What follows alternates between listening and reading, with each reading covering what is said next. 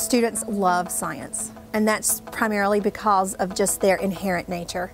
They are so curious about the world around them.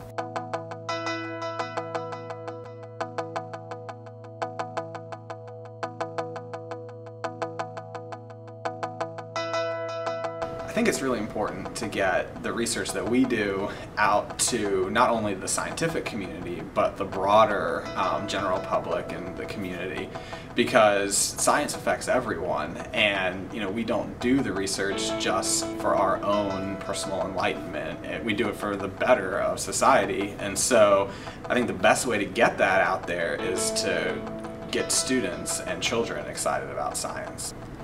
With the focus on STEM education, it's been a big pull to kind of get scientists involved in the classroom and to adjust our focus from just research into actually sharing that knowledge and helping a community and providing teachers with contacts and resources that they already don't have the time or money to really invest in.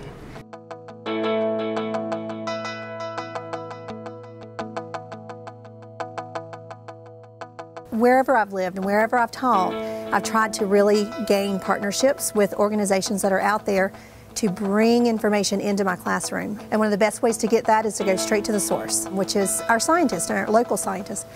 We have a huge concentration of scientists here in Carteret County with all of the marine science opportunities that we have, including even just our commercial fishermen or the port, all of those kinds of things. And so when I saw that this was available, I knew I had to be here. We hope teachers walk away from this event holding a variety of materials that they can then take back to their classrooms and implement. We would really like to make it an annual event where we can actually keep bringing teachers in and hopefully broaden our spectrum of scientists as well, so that we can bring in new material and teachers can keep coming back and getting more material. And hopefully this will spread and more teachers will find it intriguing and want to come.